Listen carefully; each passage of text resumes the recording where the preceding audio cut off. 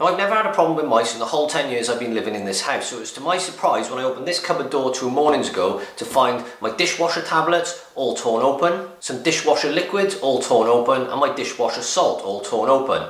There were bits everywhere in there, and then when I looked closer, I noticed the mouse poo and the mouse wee. So I thought, before he migrates over the other side of the kitchen and starts eating my cereal, I got to do something. So as always, I did a bit of research, I read some reviews, and I found this product. And this is the Pest Stop Shore Set Mouse Trap. Now, these came in a pack of 2. I bought them from Toolstation and they were £6.30. However, these are available in Screwfix, other DIY stores and Amazon. And if you're interested in this product, I'll put a link to this in the description section below. You put your bait in this little pot on the front, and to set this trap, you just slide it into place, you push on the back of it with your fingers out of the danger zone, and it sets. That's simple. When you finally catch a mouse, you just release the trap holding the same part, and the mouse falls out. And there's a nice little set of instructions inside that suggest either peanut butter or chocolate. So my bait of choice is going to be Cadbury's chocolate spread, because it's what I got available. Who wouldn't want a bit of that in the morning? So now, using my Cadbury's chocolate spread and a knife, I just bait up the traps, and I slide one into the corner of the cupboard, click it into place, and then if you look over here at the back, I've set another one there. I've put them against the edge of the cupboards because this is where they suggest that the mice tend to run,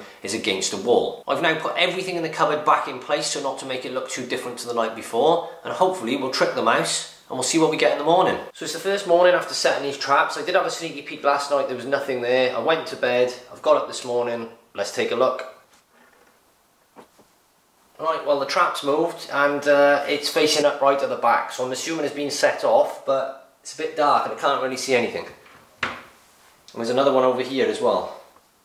Right, okay, that trap is still as it was, so that hasn't gone off. This one has gone off. And before we take a look at this, I must point out to anyone that's squeamish or doesn't want to see this, there is a dead mouse in this trap. So I'm going to take a closer look now, so please look away for a few minutes if you don't want to see it. So that you can see exactly how this trap has worked, I'm going to put the torch on and leave everything in situ, just so we can give a good indication as to how effective it is. Now, I don't know if you can quite see that. I'm going to move a few items now. I'm on the tripod there, and the mouse is right there at the back. I'm just going to zoom in. And there you go, you can see him upside down in that trap, and he's obviously gone into that to get the food, and that has taken him straight away and has clamped his whole body down. So hopefully it was a nice quick clean kill, relatively humane, or as humane as it can be for killing an animal. So there he is, and you can see that has clamped right down on his neck, and that would have broken his neck straight away. Obviously this mouse has been killed without using any poison, so rather than putting him in the bin, I'm going to stick him in the hedge. That way a bird or a cat can safely eat him and have a nice tasty snack. The way this is meant to work is you turn it upside down like that, you release, and out comes the mouse. As you can see there, I didn't have to touch it at all like the old-fashioned ones. There's no risk of me catching my fingers in there, bleeding everywhere, so I would say these are pretty much a win-win, and therefore I can highly recommend them. So now I'm going to give it a quick clean outside, a bit of bleach, a bit of water. I'll reset the trap, get it back in the cupboard just in case there's any more lurking around tonight.